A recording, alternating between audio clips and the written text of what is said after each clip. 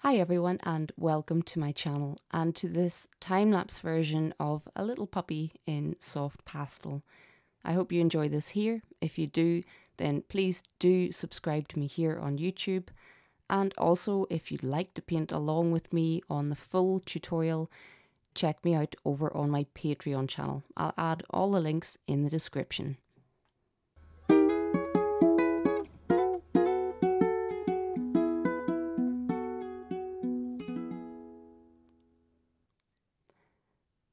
I decided to indulge in a little puppy portrait this month, especially for my patrons as a nice, fun little demo to work on. And I just happened to have a really nice model to work on. This is little Duncan, and he is a Yorkshire Terrier mixed with a Dachshund, which is just a lovely mix. So my mum sent me some lovely photos of him and I couldn't resist. So you saw the background going in there really quick. That was just 10 minutes of work to create a very subtle background, and that's something I'll talk about in the tutorial. Why I don't just use a light coloured paper. Well, there are a few reasons, but one of them, which you're going to see, is when you're adding a dark coloured animal on a very light coloured background, it's easy to make a bit of a mess, and some of that loose pastel pigment, especially the black, does get over the background a little. So if I've painted the background in subtle colours like I have here, I can always clean up the background as I go using those same colours. So I love painting black and tan animals. I really love painting black fur because you get lovely, rich, dark purples or greys or blues, even browns, or all of those colours mixed in through the black. So it's never just black. And then I love adding the little highlights of tan. I especially love some tan spots on the eyebrows. It adds so much expression to the face. And little Duncan is certainly full of character.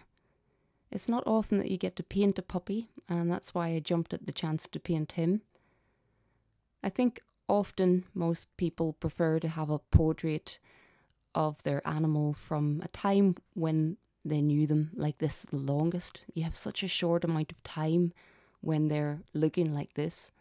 And even little Duncan looks very different to this now, so they change so quickly at this stage.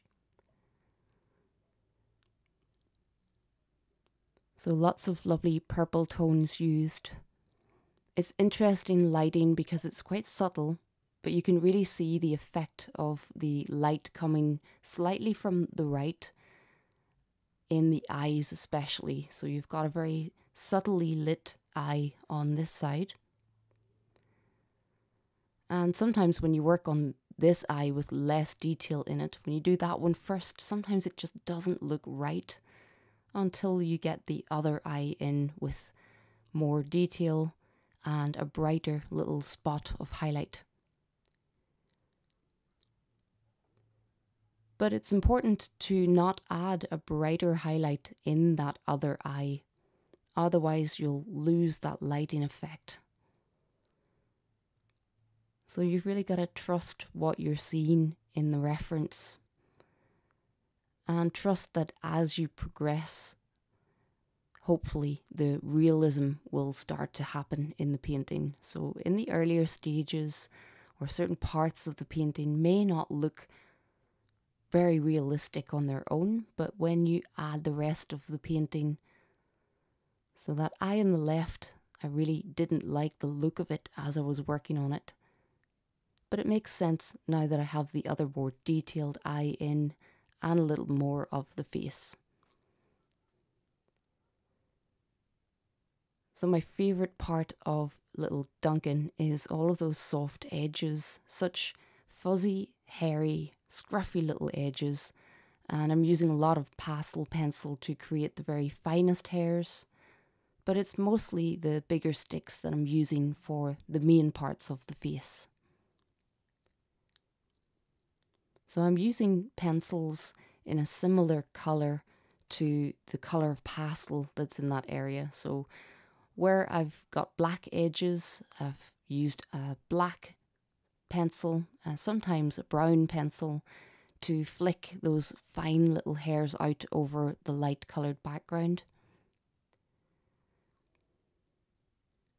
And I'm also using my fingertips quite a lot to blend the pastel into the paper better, to soften my marks in between each layer. So I'm building up lots of layers of colour, trying to get that believable depth to the fur.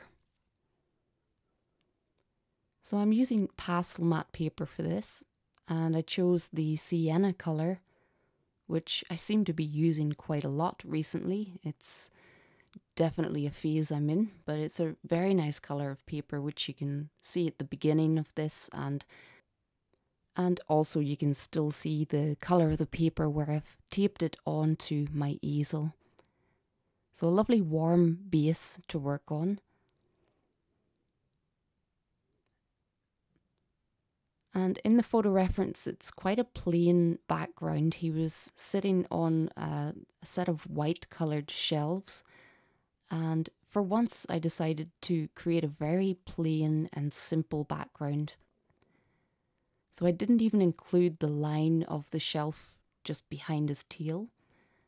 I left it very simple, just bringing in a little bit of the shadow to the side of him, and that main patch of shadow that you can see behind his paw on the right.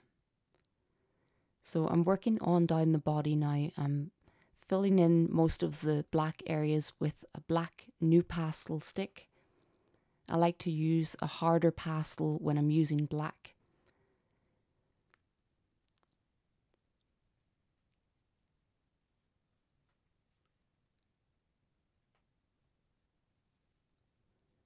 So I'm getting the collar all blocked in, again, mostly using the pastel sticks, but bringing in a little bit of pencil just to get the edges the way I want them.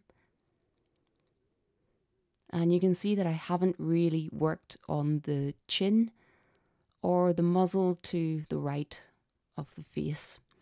And I'm waiting until I get the collar blocked in, all of the dark area in behind the collar. Then I can add all of those fine little hairs out over the top of that. So everything in the portrait gets layered up in a particular way. You're really working from background to foreground and layering things up as they do actually sit on top of each other. And you can see from my marks coming off the soft pastel sticks just how strong the pigment is. So when I'm adding light colours over the top of dark, it's not a problem for that colour to really show up on top of no matter how dark the layers are underneath. And that's partly from the paper that I'm using. Pastel matte is a good example of a paper specifically made for soft pastel, and therefore it's able to accept many layers of pastel. You can work light on top of dark.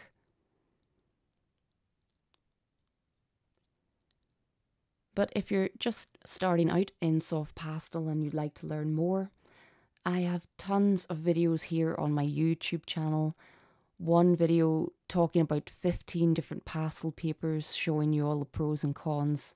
So if you're just getting started and the world of soft pastel seems a little daunting with how many different brands there are and so many different types of materials, then do check out some of my other videos, and hopefully they will give you some information and get you started.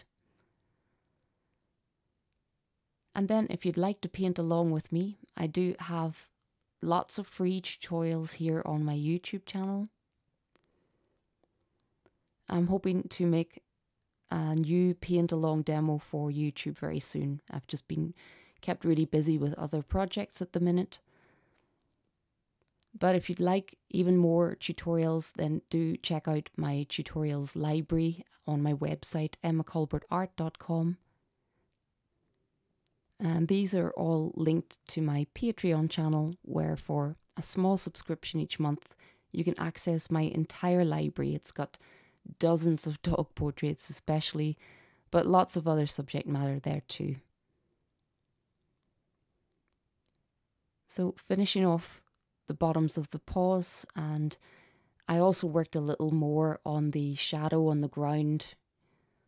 But as I said, a lot of time also spent cleaning up little areas of the background where some of the pigment has blown over the background or simply fallen because I'm working upright on an easel. So it's very useful to be able to clean up the background as I go.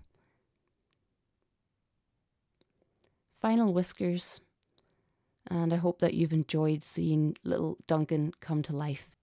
So please don't forget to subscribe if you enjoyed this here, but thanks very much for watching, and until next time, happy pasteling.